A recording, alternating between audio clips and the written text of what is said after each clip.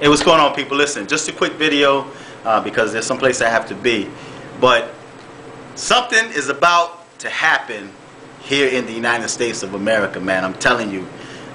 This past week, man, I had like 3 different dreams, man. 3 different dreams this week that's dealing with things that's being attacked from the air, so to speak.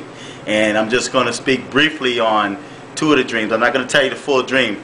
But the first dream I had was like some flies came up out of the basement, man. A bunch of flies came out of nowhere, and they were just an innumerable amount of flies. And I saw a can of Raid as some type of bug spray, and I was just flying them and just spraying. They was flying, and I was spraying them, and they was just dropping. But there was 2 particular flies that stood out. They were coming directly at me, and I sprayed them. But anyway, I interpret that as some type of spiritual warfare. Okay.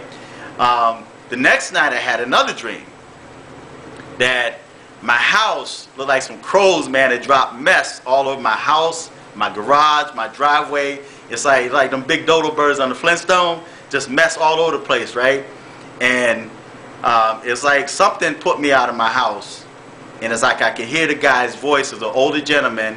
And usually, and this is not a racial thing, but usually whenever I dream of an evil spirit or a devil, it's always in the form of a Caucasian. Now, what that mean, I don't know, but that's just how they usually come. But I heard this guy's voice, and I'm thinking to myself, I'm like, now, how could I let this thing put me out of my home? So I was going back to claim. But anyway, I'm not going to tell you the whole dream. But the thing that stood out in the dream was the fact that the bird stuff, man, they fly and they drop mess on you, right? The dream I had last night is what gave me clarity and more understanding of about what's going to happen. In this particular dream or vision, I was in war. There was a war that was going on, and everybody was fighting and whatnot. And in this war, they had called a ceasefire. They said the war was over. So everyone became very jubilant, man. Everybody was running around and screaming their units, Big Red won, and they were just celebrating and being cheerful. Well, while everyone was being jubilant, someone had came up through the crowd and said, "You guys are fools. Don't you know that they are about to attack you? They're about to attack, engage in a nuclear attack." And so there's some people that probably didn't believe him. And then the person said, "Well, just look over there." And we looked off in the distance, and in the distance we saw a nuclear cloud. Okay, I don't know if a lot of you seen a nuclear cloud before, but they saw a nuclear cloud. And so they said, "They're coming right for y'all. They're getting ready to attack you." So then all of a sudden it was like an air attack, man, an air assault. And you could see like where they fired on everyone, and like from the air. And these things just dropped to the ground. I can't really describe it, but it just dropped to the ground.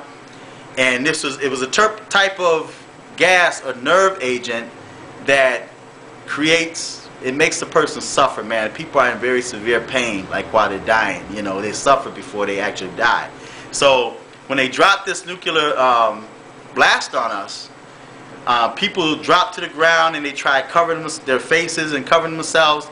And all you can hear is people just screaming and wailing and crying and in pain and in fear. They was running crazy, man. People were running around like crazy. People were dropping to the ground. And all you hear, and it was like no way out. It's like just complete annihilation, man. And I happened to run inside this house. And there was nobody occupying the house. And I ran in the basement. And I'm thinking like, okay, at least I can survive here a little longer before whoever the enemy was, decided to want to start looking to see if there was any people that was left alive. And I went in the basement, but when I woke up out of the dream, coming up out of the dream, I can still hear the cries and the wailing and the pain of the people crying out, man, from that nuclear attack.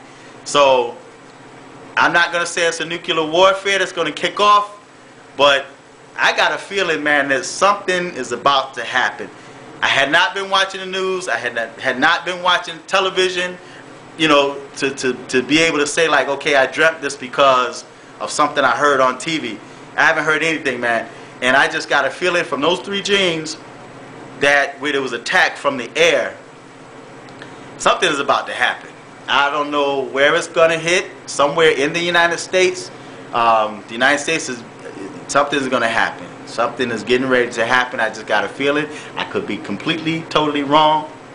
I wasn't wrong about the shooting in Texas. I dreamt that. I dreamt the Persian Gulf War before that actually, happened. So something's about to happen, because that's 3 different warnings, man. And these people, and when I came up out of the dream, I could still hear these people crying out and wailing and just suffering, man. And when I woke up, it's like I was congested. I couldn't breathe. You know how, when you're about to get a cold, your nose is like, stuffed up. I was all stuffed up, but it was from the dream I had, because of the fact that that's how I felt in the dream. Was like you can't breathe, man, and death was like right there at your door. So tell me what you think about this.